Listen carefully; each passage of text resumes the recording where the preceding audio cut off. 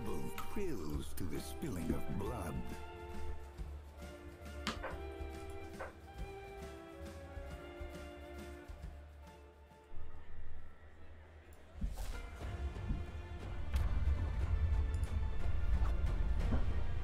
Hey, we have... What the fuck is this? We have something here. It's weird. It's a weird thing. It's a vile creation, guys. It's a vile creation. I don't know what the purpose of it is, but it's here. What the hell is this shit? Yeah, this is always just kind of... It always gets me slightly baffled, you know? Like those compositions just... Sorry.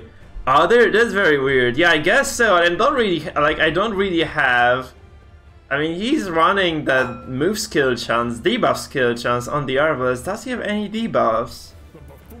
What the freaking hell is this? Debuff target, stress. This is like stress buff? Oh my god, what is this shit? So, is he just going really hard on the backline stress, I suppose? It is like hardcore backline stress comp. So, what makes work, because he has like a lot of backline targeting, right? With the Flagellant, with the mana arms. Why doesn't he use the freaking, oh, this is like bonus stress? It's so weird. Why this, not the Crown of Thorns? It just gives you so much more than that. So it's like backline focused stress damage, really, but do we like this, guys? Do we actually like this? Oh, okay, we like this now because he dodges both of those. But do you guys like this comp? Like seriously, do you guys like this composition? Is a stress comp, like very strange stress comp. Like he's just gonna stack that stuff. Hey there, Martin Thibault. You're a new person to the stream as well, right? I haven't seen you before that much. Lovely to see you. Like lovely to see every single new face on the chat. So welcome, welcome, welcome. Guys, if you'd like to keep up with the stream, remember to join the Discord. Link is below in the description. Right? Like, what the freaking hell is this? Like, seriously, what is this shit? Okay, we're just gonna stun the PD. And then, like, what does he do from there?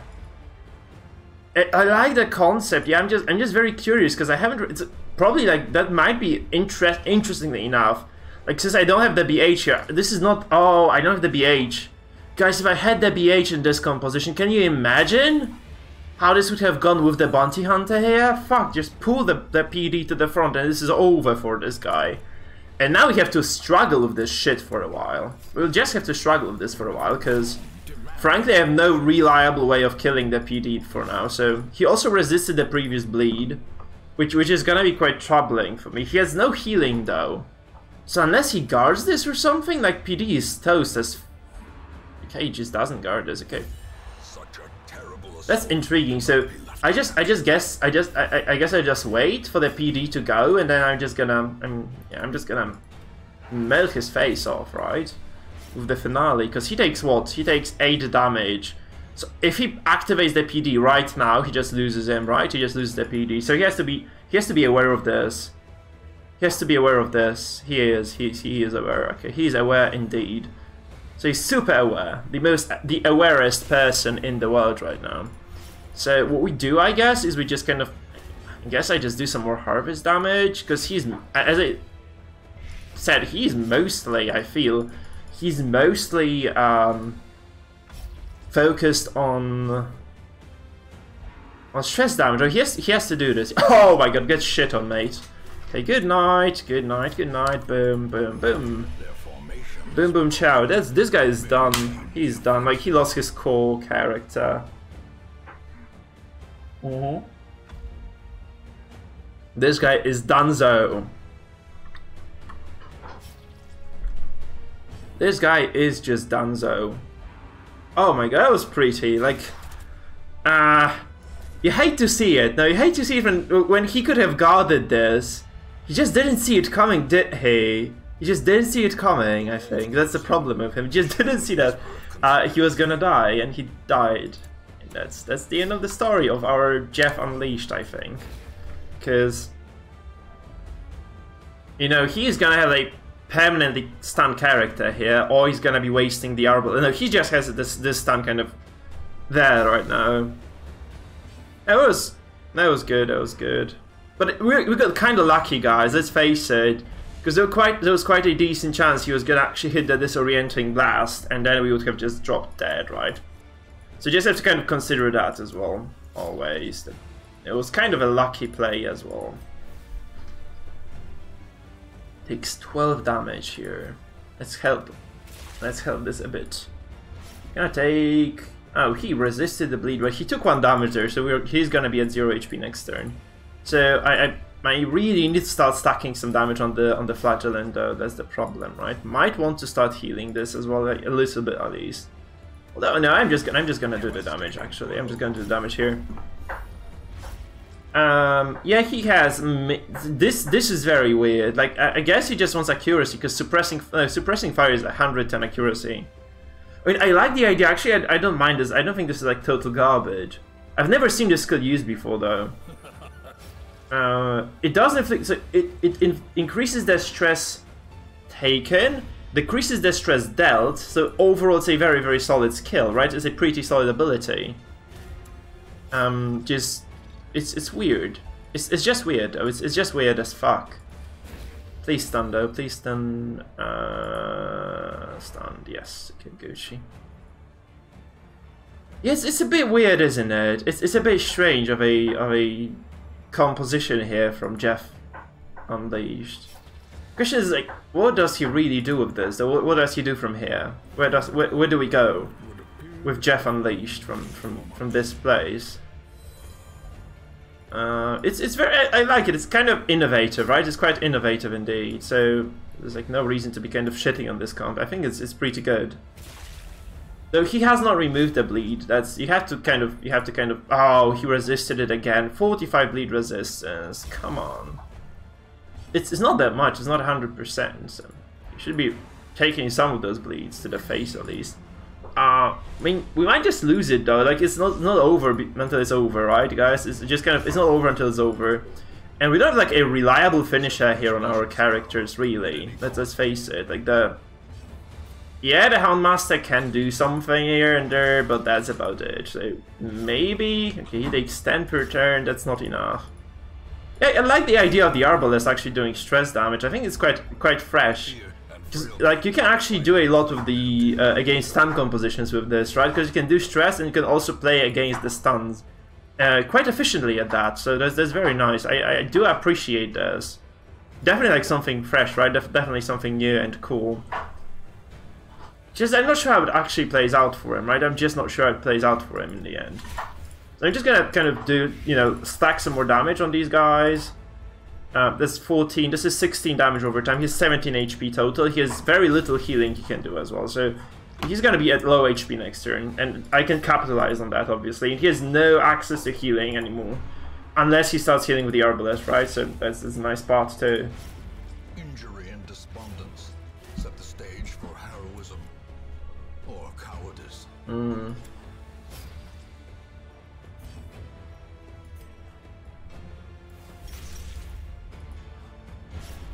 So like a lot of bleeding, 22 bleeding damage, right? Maybe I should have just kind of left the Arbalest alone and just no, I couldn't have done this because he has bandage here, so he just has to. I don't see him pulling. No, I don't think he wins this, especially now that he passes as well. That's gonna be super funky for him to win this now. Okay, 6-4.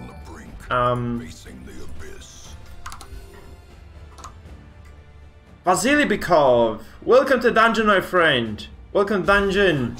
Thank you for following on Twitch. Lovely stuff, man. Guys, if you're new to the channel, if you are on Twitch indeed, remember that you can go to YouTube as well. There's a YouTube link in the description. I have about 200 videos on the Butcher Circus. So if you are Butcher Circus aficionados, I do invite you to join the community there. And in the very same manner, if you guys are on YouTube, there's also a Twitch link in my description in YouTube. You can go there, you can join the community there. We also have Discord server, and there is a link to Discord that, you know, I think Silentia is spamming right now, and it's also in the description. I didn't do this, he did this. So anyway, there are quite a few ways for you to kind of join the community here, as you can probably hear right now. So I invite you to try them out. I just invite you to try them out. Oh, ha! Cool, cool, Night Follower. So you sniped me. We have a stream sniper, guys. What do we do with stream snipers? What do we do with stream snipers? That's a legit question. But I have no idea. I have no idea what we do with stream snipers. Though I actually like your composition.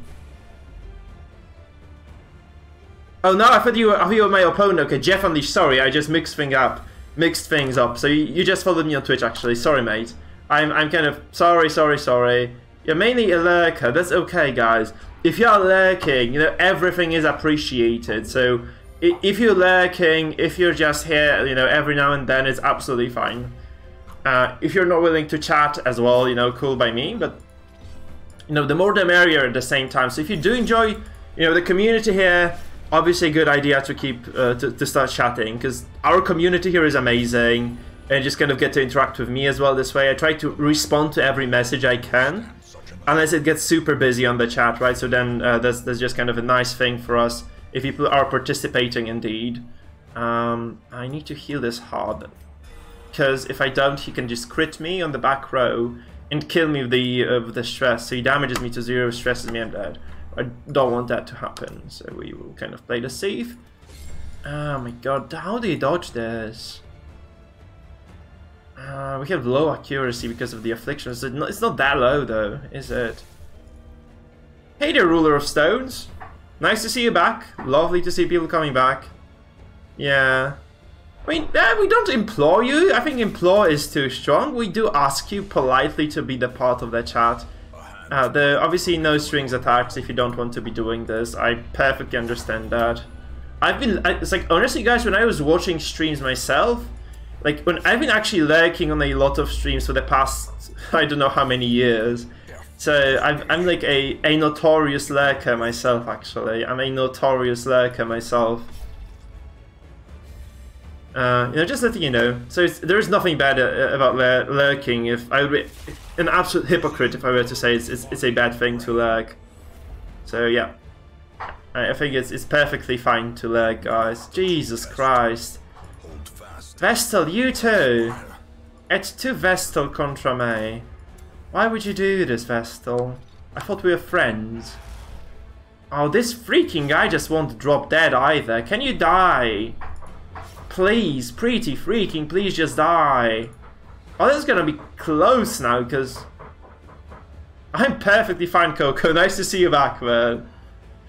Jester. So, what do I think about Jester? Looks like he's one of the hardest characters. I think Jester is very swingy because of the fact that there are so many things that can counter his movements. Like you need to be positioned to use the finale, right? So you have to just play around the positioning hard. So it's very good to have Jester in conjunction with a character that can move. So it's like if you have a shield breaker, if you have a grave robber, you can just put the Jester in the right position. It's very, very strong. But overall, I feel Jester could, you know, he's just very hard because of that, because he can get stunned by the Vest in position 3, he can get stunned by Crusader in position 2, he can get pushed out by the BH and the Abomination in 1 and 2 as well, so you can really control the Jester very well. So in order to get the finale off, you need to be very, very much in control of your opponent's CC. So either CC their CC characters before they can react, or you just wait for them to take their turns, and only then do you actually move the Jester forward, right? So Jester is very, very tricky. Also, you can't really see, like, when you go to the Jester, you can't see how much damage your finale is gonna do. I mean, yeah, you just can't, right? You just can't. So if your base damage, you have to just calculate this in your head, take into consideration your opponent's protection, your own damage bonuses, the bellows if there are any bellow stacks on you before you activate the Jester, because like if you get to activate the Jester who's in position and you can use finale but you just don't have the damage, this is like very, very, like usually quite a poor situation for you overall. So just kind of, you know, keep that in mind, right? Keep that in mind. Because Jester is surprisingly fucky to play. It's like that's how it is. I think Jester is surprisingly fucky to play. That's just the way to put it, I think. He's weird. He's very weird in terms of like how playing Jester goes usually. So he's probably, I feel like Jester is one of the hardest characters you can use in DD. Hopefully we don't desync now, it's a very decent game for us. Let's sack to desync at this point. Obviously we're gonna lose the Jester for sure next turn. Just that we probably killed the Flagellant as well. Jester is probably one of the hardest ones. I think Grave Robber is pretty tricky. Like, all those squishy characters are really, really hard to play, right? Also, I'd say Abomination might be... Oh my god, he just death blew me like that. That's weird. I think Abomination is also quite tricky because he has like so many skills. Oh, we get the Devil in return. Cool. GG.